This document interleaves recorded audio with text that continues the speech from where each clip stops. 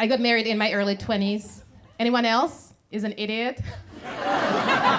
No, I don't regret it. I actually don't. Like a lot of people are like, don't do it if you're too young. No, I don't regret it. If you know in your heart that your visa is expiring, you go for it. You follow your little heart. Obviously, I didn't marry him for a green card, but I don't like the way women who do marry for a green card are treated in America. They're treated like gold diggers, which is so unfair. Because from what I hear, like gold diggers, they get like trips to exotic places and handbags and shoes and cars and free rent. You know what a green card is, right? It's a permission to work. It doesn't come with a house or a car. So I think we need to stop slut-shaming women who suck a dick so they can do jury duty. And if you are sucking and fucking that ugly old dick just so you can have bad health insurance and a minimum wage job, you're not a gold digger.